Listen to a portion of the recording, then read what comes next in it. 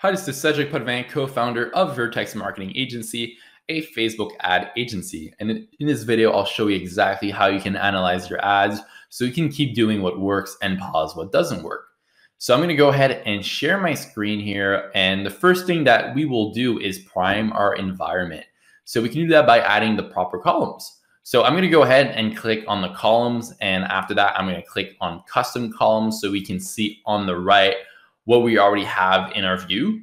Now, this is where it kind of depends on your campaign goals. But since I'm sure the majority of you watching this video are probably going to be doing something like a conversion campaign or a purchase campaign, I'm going to assume that that's your goal. It's to get conversions. So let's get started with that goal, right? So I always like to have the CTR checked and added to my view, because if I'm not seeing conversions, I want to know if the problem, is it the landing page, the ad, or the audience? And if the CTR is high, but I'm not seeing conversions, I'll know that there's a problem with the landing page.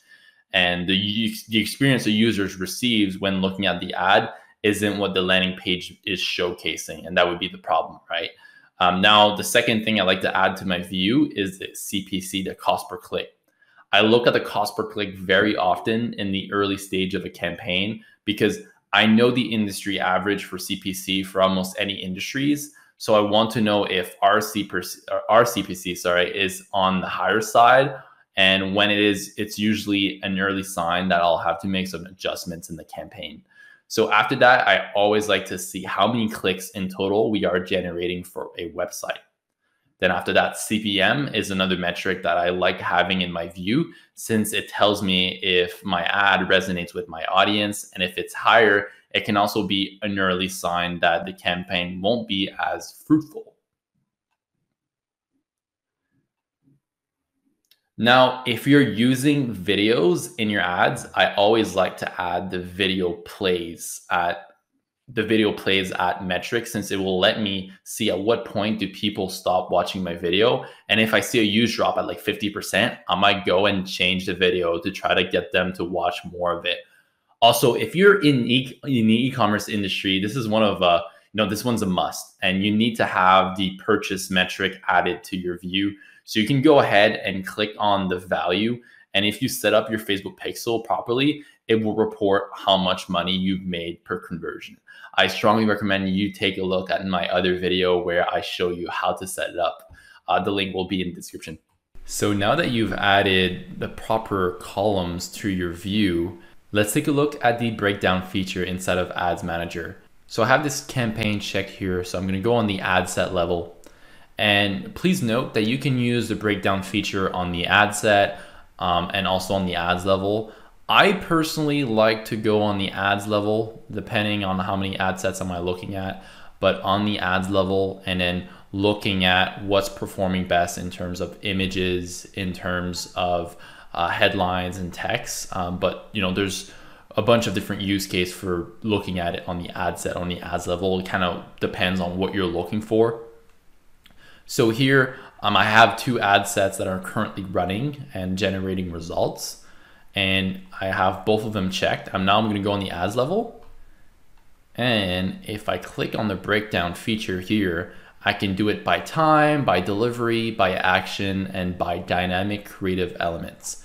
So if you're not too familiar with dynamic creative, it's something that you can check on the ad set level, and it allows you to insert multiple images, videos, headlines, and then Facebook goes ahead and match a specific combination of like an image and a headline and description to a specific user to increases of the chance of the user taking the desired action, which in this case would be a conversion. So you're kind of like working with Facebook, and Facebook is giving you hints on like, hey, I'm going to show this specific combination of image and headline and description to that user because I know my users best, and I know that this user would convert if they see something like that.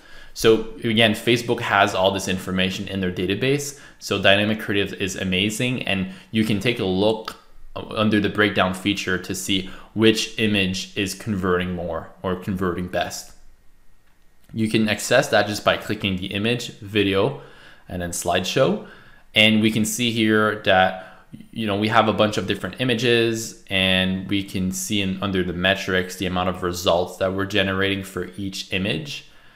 And we can also go here, clear the breakdown, and do it with the text. So it's going to show you the text that we're using for the specific image and which text is, again, generating the best results, so that I know, okay, well, this one's working well. I'm going to go ahead and delete the one that isn't working well. And I'm going to create another version, like the one that is working well, and to replace the one that wasn't working well. So you can keep doing these sort of things and looking at the data and always optimizing your ad account. And honestly, the breakdown feature is an amazing way to just look at your data. I also like to do it by delivery and looking at the age. All right, so I can see, okay, well, especially in this ad, I can see that people between the age of 25 to 34 are the ones really converting and becoming leads. So potentially something I would do on the ad set level is say, hey, Facebook, only target the people between the age of 25 to 34 and not anyone else that is, either over that or under that, because we see here that all the conversions are coming from people in that age group, which makes sense because we're targeting like young parents.